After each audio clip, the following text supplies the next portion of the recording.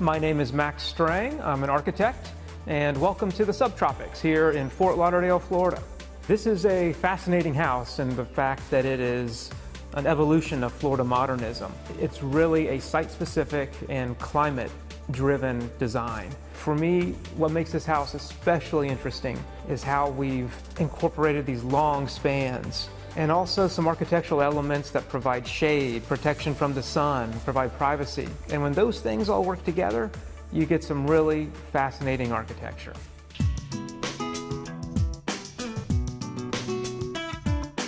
Once you enter the great room, you're rewarded with some great views, long views down the whole new river. This home probably has more European white oak inside it than you'll ever see. It really warms up the place considerably. It makes the house much more livable. So the drop ceilings that you'll find in the great room, they mimic what's going on with the architecture of the exterior as well. We have some of these same long, clean lines that really define the spaces in some creative ways. The kitchen is a great example of merging casual spaces and formal ideas in one space. I think you'll find this kitchen has a variety of materials from super sleek cabinets and countertops. The kitchen is really the heart of the house, where the stairs from the second floor come down. It has two ways to access it from the great room, and it's also got a really interesting glass bridge connection to the guest wing of the house. Transitional spaces are super important in this house, and we put a lot of thought into what those spaces would be like. So this house has some really unique long corridors that connect the spaces. On the second floor, it links the master bedroom with the two kids' bedrooms and the home office at the end. Over in the guest wing, there is a pretty phenomenal screening room, and there's these vertical dividers that are designed to really either close off the space for a full media experience or to open up and really connect two spaces of that screening room.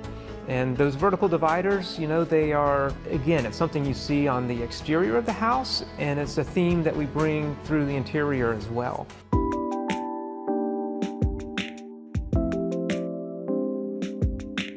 The master suite consists of the master bedroom, a sitting area, an expansive master bathroom, closets, and there's also a little gym tucked to the side. Once you go in and enter the master suite, you really get a sense of these vertical fins that I spoke about on the exterior. These fins, they provide a little more privacy. The bathing areas are really spectacular as well. It's almost like an outdoor shower. I hope you enjoyed exploring this house with me. This house in Fort Lauderdale, it really sums up that Florida living, that coastal living. For me, personally, I just love the way that it advances those timeless concepts of modernism from Florida's past. Thank you for watching, and thank you for exploring this home with me.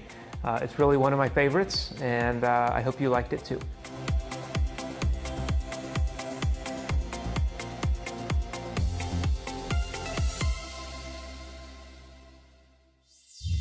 Thanks for watching. Like what you see on the show? Well, be sure to subscribe to our channel. We have so many more beautiful homes to share.